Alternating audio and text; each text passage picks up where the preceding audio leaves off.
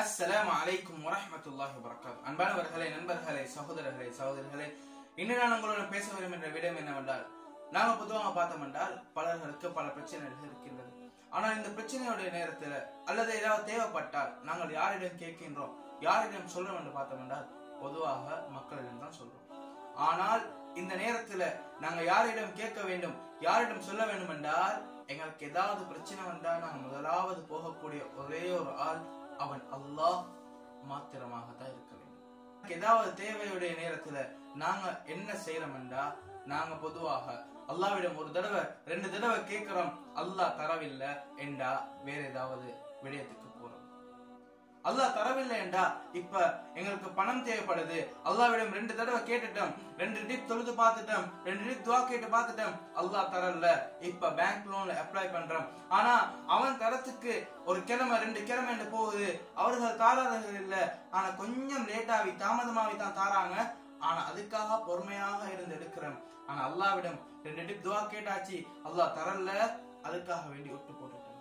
இல்ல நண்பர்களே, சகோதரர்களே, நாங்க மஹ்லூக்களிடம் எவ்வளவு பொறுமையாக இருக்கிறோமோ, எங்களுக்கு மஹ்லூக்குடைய விஷயத்துல பொறுமையாக இருக்குது, படைப்பினங்களுடைய விஷயத்துல எங்களுக்கு பொறுமை ஏழுமெண்டா, ஏன் அந்த படைத்த ரப்ப அல்லாஹ்விடம் இருந்து நாங்க பொறுமையாக இருக்க மாட்டோம்? அல்லாஹ்விடம் கேட்கறதுக்கு ஏன் பொறுமை இல்ல? 2 தடவை கேட்டு முடிஞ்சோம்டா 3வது தடவை என்று ஒன்று இருக்குது. 3வது தடவை கேட்டு அல்லாஹ் தரலண்டா இன்னொரு தடவை கேட்டு பாப்போம். நாங்க பேங்க்ல லோன் அப்ளை பண்ணா நாங்க கேட்ட அமௌண்ட்டை தான் தருவாங்க. ஆனா அல்லாஹ்விடம் கேட்டோம்டா கேட்டதுக்கு அதிகமாக நிச்சயமாக தருவாங்க.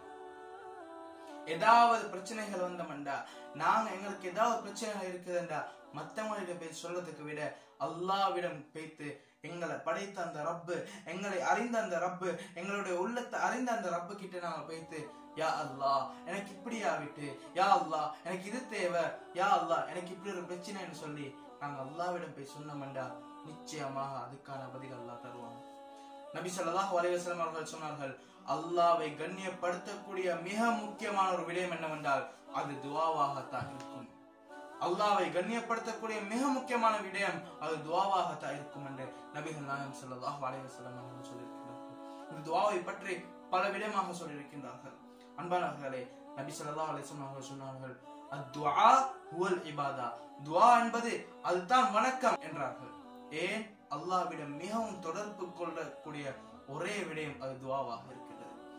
அன்பானவர்களே, அல்லாஹ்விடம் எப்போதும் கையேந்துவோம். அல்லாஹ்விடம் எந்த அளவுக்கு நாங்கள் கையேந்துறோமோ அந்த அளவுக்கு நிச்சயமாக அல்லாஹ் தருவான். ஏனென்றால் யாரெல்லாம் அல்லாஹ்விடம் கெஞ்சுறானோ, யாரெல்லாம் அல்லாஹ்விடம் அழுகுறார்களோ இவர்களை அல்லாஹ் சுப்ஹானஹு வ தஆலா மிகவும் விரும்புகின்றான். அன்பானவர்களே, நாங்க மற்றவர்களை கேட்கிறத விட்டு அல்லாஹ்விடம் கேட்போம், நிச்சயமாக அல்லாஹ் தருவான். எங்களுடைய பிரச்சனைகளை அல்லாஹ்விடம் முன்வைப்போம், நிச்சயமாக அதுக்கான சொல்யூஷனை அல்லாஹ் நிச்சயமாக தருவான்.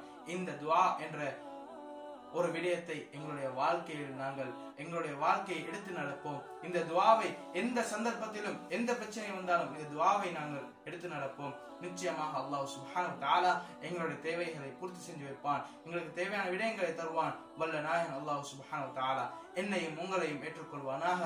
வாஹிர் தஅவானா அல்ஹம்துலில்லாஹி ரப்பில் ஆலமீன். அஸ்ஸலாமு அலைக்கும் வரஹ்மத்துல்லாஹி வபரகாத்துஹு.